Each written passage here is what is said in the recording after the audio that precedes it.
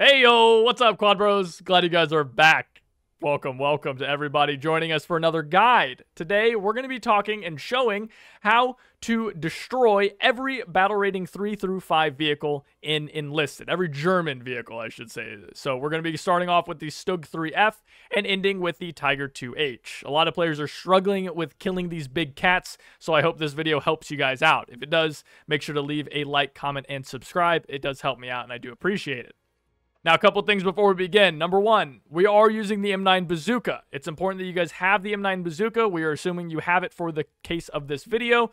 A lot of these penetrations won't work with, say, the Piat or the M1 bazooka. If you're starting to dip your toes into battle ratings 3 through 5, I highly recommend prioritizing getting the M9 bazooka because it is just so good. It's just such a big step up from the other anti-tank handheld weapons that the Americans and the British have. So definitely pick this up as soon as you guys can. It's gonna save you a lot of grief.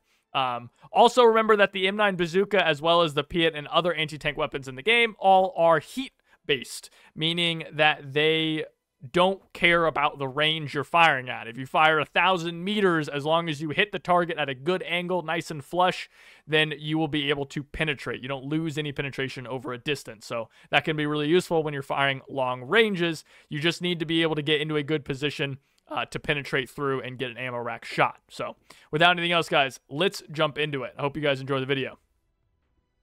Starting off with the STUG F, I believe. This is a casemate vehicle, so flanking it should be very easy to do. If you need to disable its transmissions or its tracks, you can do so. But we're going to want to aim towards the front edge of the vehicle, right about in here. Once we do that, it's going to be easy to take it out with just a single rocket.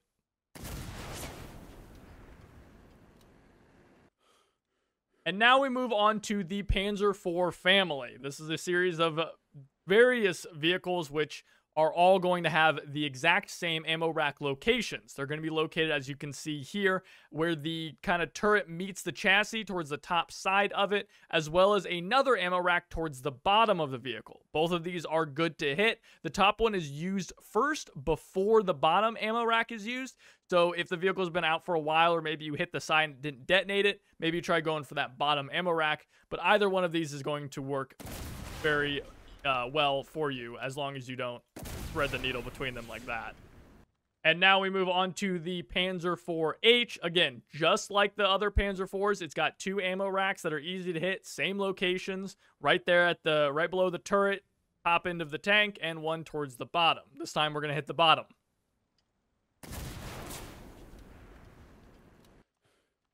Panzer IV-J, just like the other Panzer IVs, exact same locations.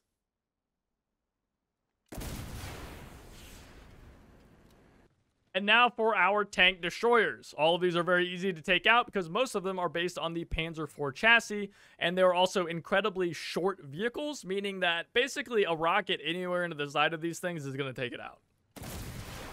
Easy peasy.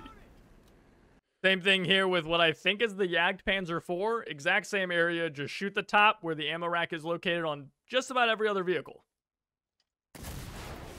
Easy.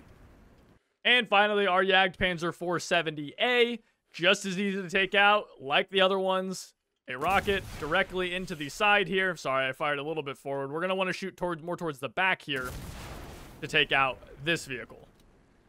And now we land at our big cats, specifically the Tigers and the Panthers of the battle ratings. These guys are going to be a massive headache for you, especially the Tigers and Tiger 2s, so it's good to know how to take them down. Unfortunately for us, just like the other German tanks, their ammo racks are very exposed on the sides of the vehicles. The Tiger, for example, can be taken out with just an easy shot right here, just like you would a Panzer IV.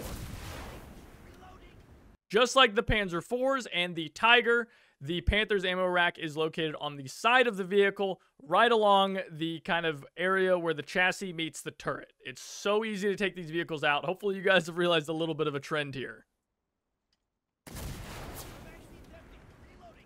And finally, to the King Tiger, one of the most feared vehicles in the game, and as of the current update and the time of this video, the biggest German tank in the game. This thing's no joke. It's not a very easy vehicle to take down, and it's basically impossible to take down from the front. However, one guy with an M9 bazooka on the side of the vehicle is very, very effective at destroying this because it has two easy-to-hit giant ammo racks located in the turret and located in the side, just like previous German vehicles.